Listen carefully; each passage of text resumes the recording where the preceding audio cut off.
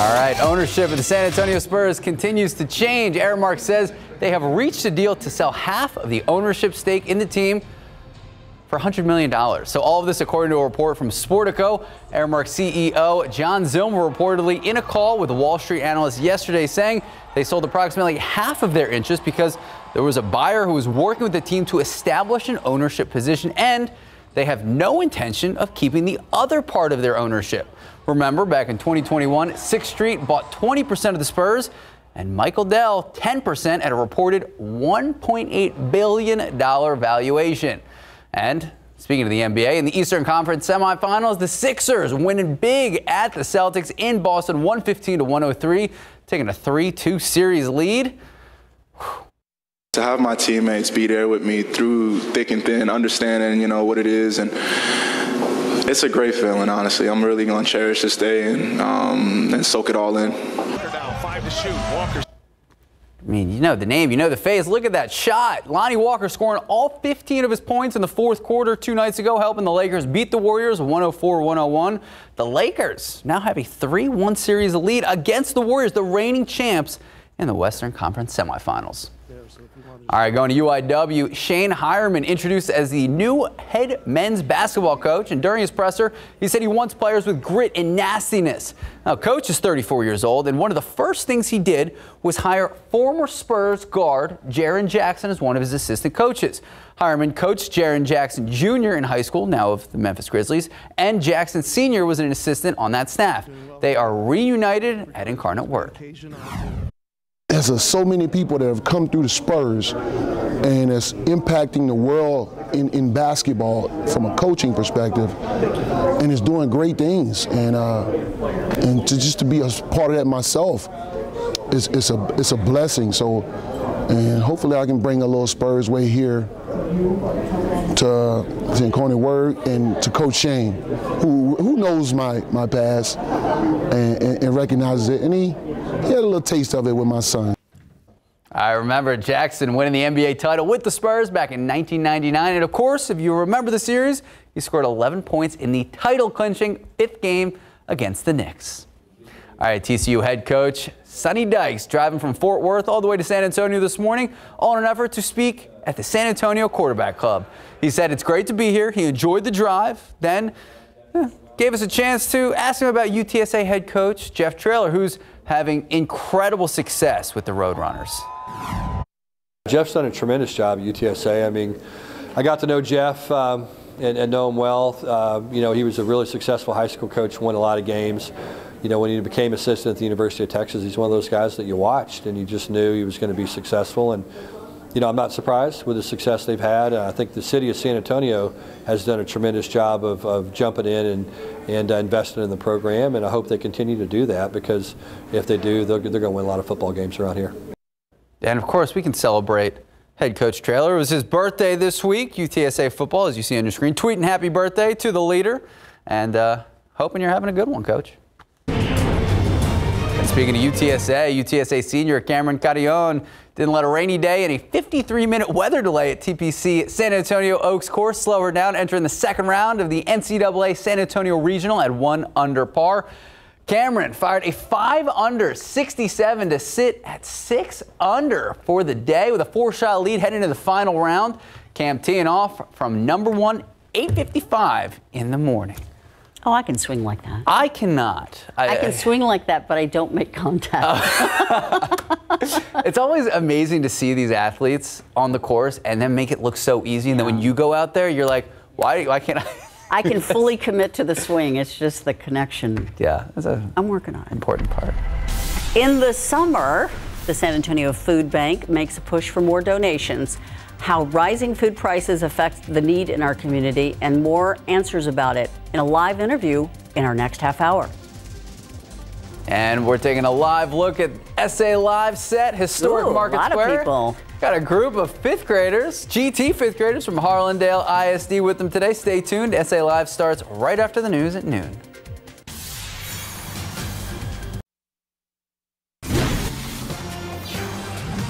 The San Antonio Food Bank has done a great job. It helps thousands of families from in and around our community, not just every month or every year, but every week. And in the summer months, the need seemingly only grows. That's right. There are so many ways to step up, help out, and to talk about that need and what you can do. Michael Guerra with the Food Bank joining us live. Good afternoon, Michael. Thank you for joining us. Hey, Max. Good afternoon. All right. So, Michael, give us some perspective. What does the current need look like for the Food Bank? You know, I know we've been a little quiet, but during this time of January, February, March, one big thing happened, and that was a rollback of some pandemic benefits that people got as a part of their food stamps. But what we're hearing from families is it's really the challenge of working but not having enough money, or working and getting less hours. Those are the top two reasons we're seeing more people. And just to put a number around that need, February to March, we saw 38% more people asking for food. In sheer numbers, Max, that's went from about 175,000 unique individuals in a week to 234,000. Okay, so that's a big jump, just February to March.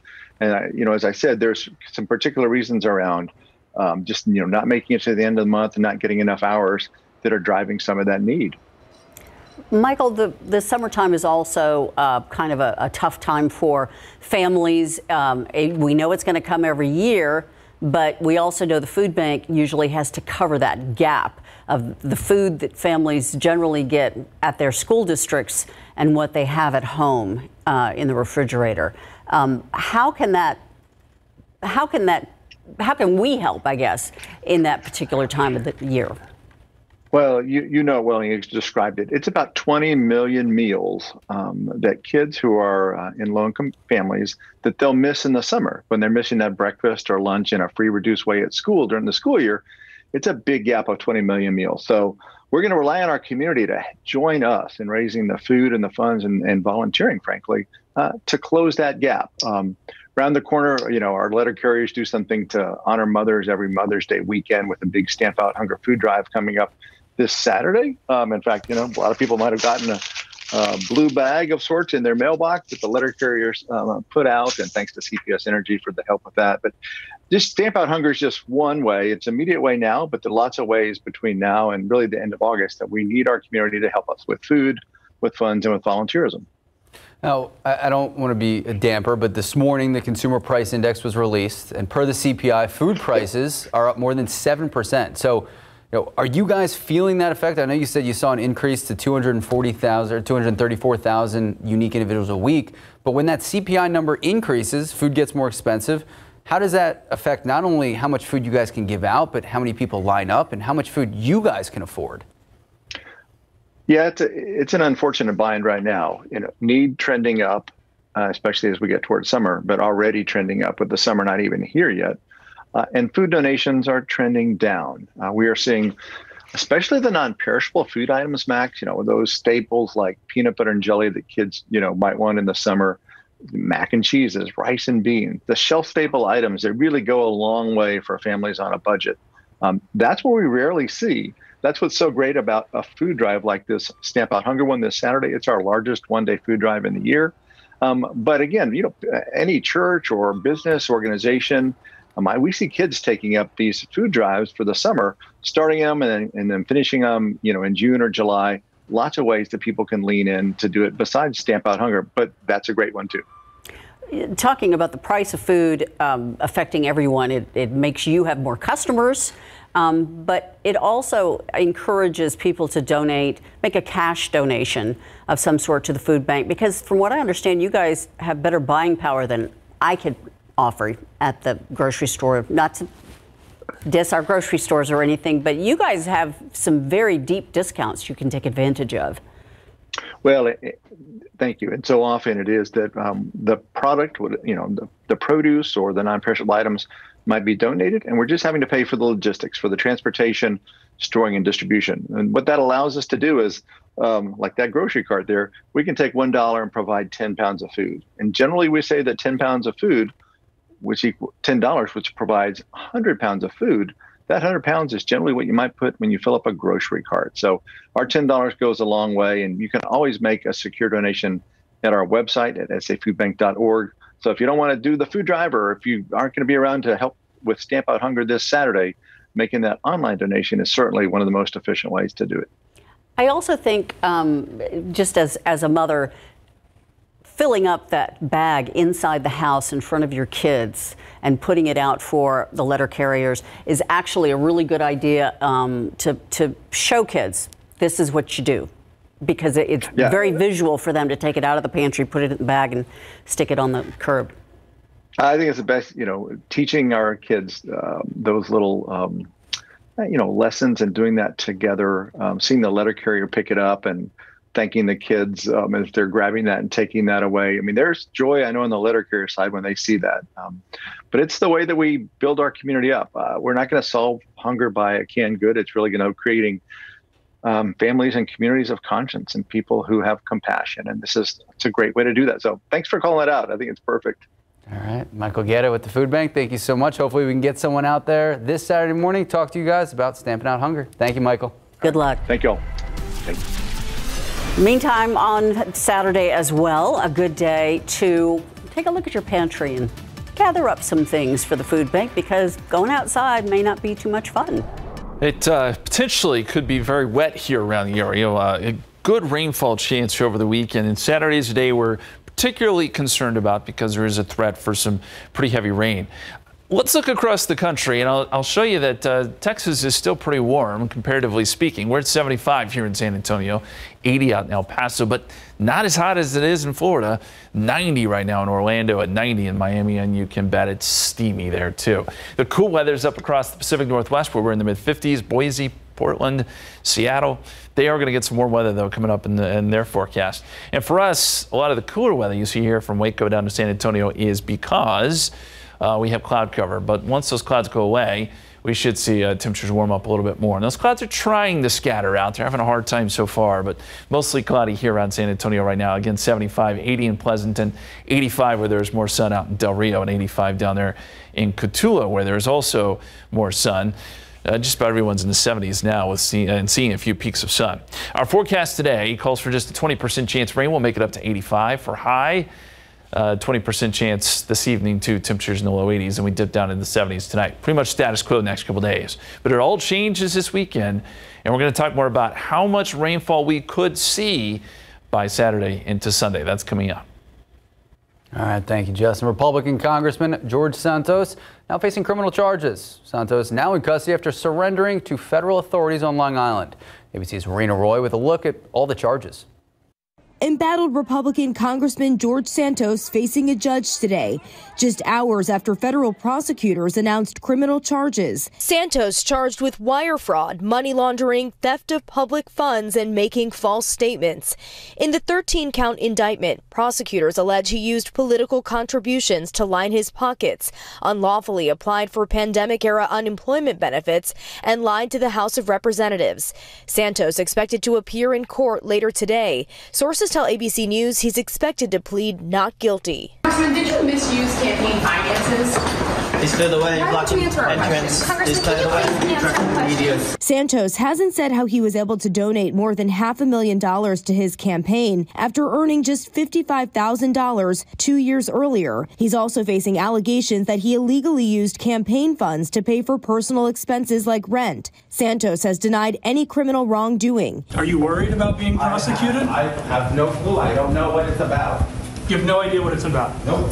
There have been growing calls for Santos to step down. He's been accused of lying about everything from his resume to his family history. Will you step down? I will not. The congressman said he worked for Goldman Sachs and Citigroup, graduated from college, and that his grandparents survived the Holocaust and his mother was in the 9/11 attacks. All of that is untrue. Santos speaking with Piers Morgan on Talk TV. I've been a terrible liar. It wasn't about tricking the people. This was about getting accepted by the party here local. If Santos is convicted of a crime, he could continue to serve in Congress, though he'd likely face growing pressure to resign. He would have to be removed by 2/3 majority vote in the House. If convicted, Santos faces 20 years in prison, though it's unclear if he'll actually end up serving that much time. Rena Roy, ABC News, Central Islip, New York.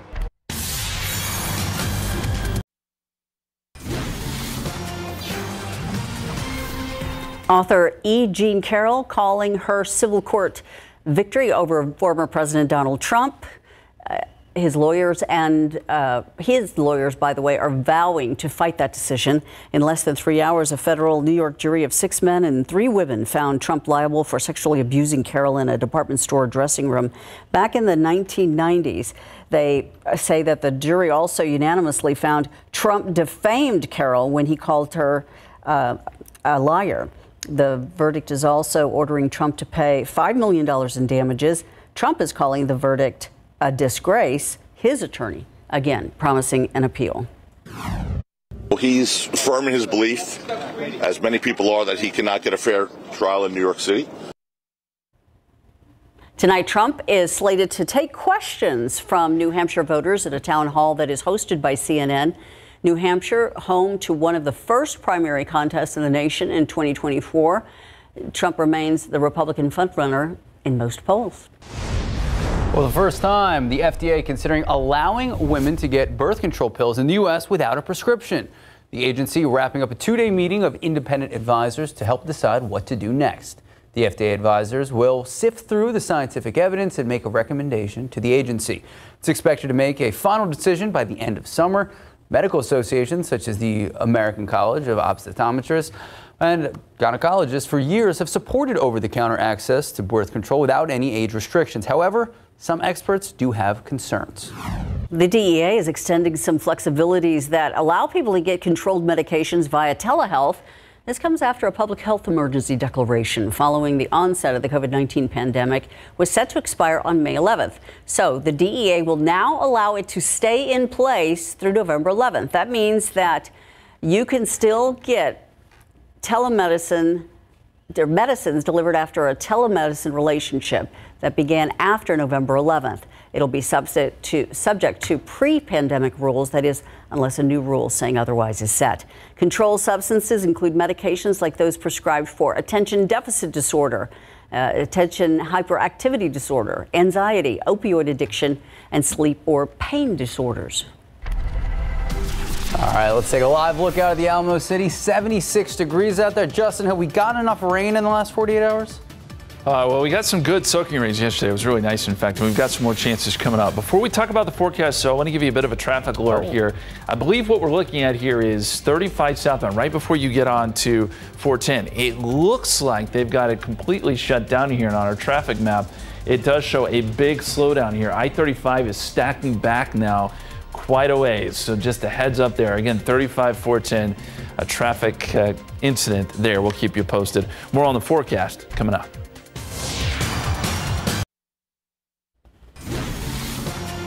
Welcome back. Let's go outside for you once again. We've got cloudy skies still here in San Antonio. We're waiting on these clouds to break up. So far, it has not happened. We're at 75. Dew point is at 68, so it is extremely humid with north-northeasterly winds at about 7 miles per hour. Here's a look at the satellite picture, and we are starting to see the clouds break apart in many locations, just not over Bexar County. So if you're in Hondo, you're starting to see a little bit of sun. Same in Uvalde, Del Rio, New Braunfels, the sun is trying to pop out. And I do think that happens here in San Antonio, but we may have to give it another hour or so. 80 in Pleasanton, where we've seen more sun, mid-80s in places like Creosote Springs and Cotulla. And we're in the mid-70s here around town right now on our way to 80s this afternoon. That's the idea as these clouds thin out some.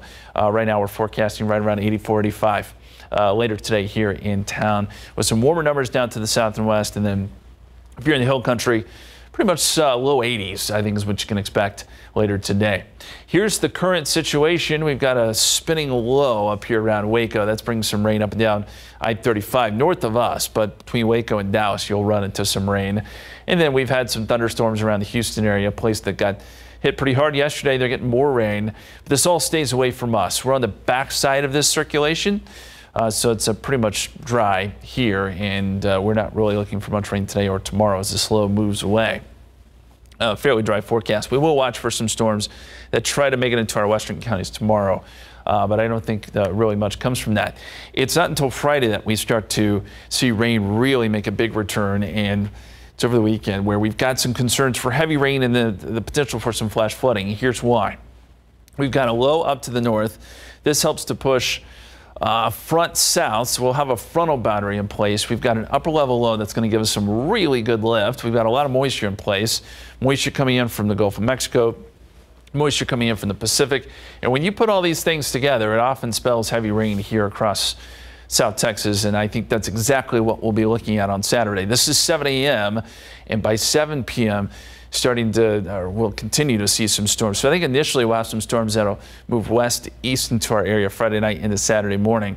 And then during the day on Saturday, we'll see more rounds of storms, some of which could train over the same areas. And if that happens, then we could pick up some big rainfall totals, and the threat for flash flooding will definitely be there. So we got to be really careful on Saturday. I think the heaviest of the rain is going to fall in this corridor here. So we're talking San Antonio, Wichita Falls, down to maybe Laredo. In this zone is where you're going to see some big totals, and right now the estimations are anywhere from 4 to 6 inches, with some isolated spots maybe up to 7 inches. We know what that can do around here with some of our creeks and rivers and streams and that sort of thing, and low water crossings. And on top of all that, we've got to watch for some severe weather Friday night. As those storms come out of Mexico, move west to east into the area, we could see some hail and gusty winds. So that's another thing to watch for Friday evening. Of course, we'll be here to let you know how this all plays out, but expect slight chances next couple days, better chances Friday evening, our best chance Saturday, and still some lingering showers and storms on Mother's Day. We'll be right back.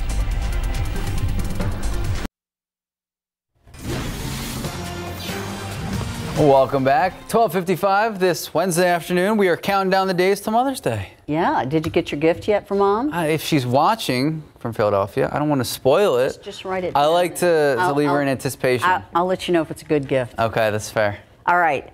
Rain. Always a good gift, but also whatever you guys are making today on the show, great gift. Well, yes, indeed. And we're going to tell you, first of all, how to get a free breakfast. That'd be a pretty neat gift. Absolutely. And it is a Wild Wednesday here. So we've got Amanda Winter from Once in a Wild here with some of her cute little animals. Who are these guys? These guys are 2-year-old red-footed tortoises. Their names are Rocket and Jet. Aren't they adorable? They're so cute. And they live to be ripe old age. They sure do, up to around 70 years. They get a lot bigger than this. All right, well, the other day I had a chance to chat with David Foster and Catherine McPhee. They are coming to town tomorrow night at the Tobin Center, and you're going to hear from them. Great to chat with them. And Jen is out live if you're looking for a unique experience for Mom. That's right, there are things you do every day, right? Push the stroller, get in the vehicle, but what do you do when somebody tries to attack you? We'll show you some techniques to keep you safe. Wow. That'll work up an appetite. No kidding. Alamo Biscuit Company is here, and look at this. Oh, heavens to Betsy, is all I have to say. They are debuting a new menu item. We're going to tell you all about that. All right, all that and more when SA Live continues in just a few minutes.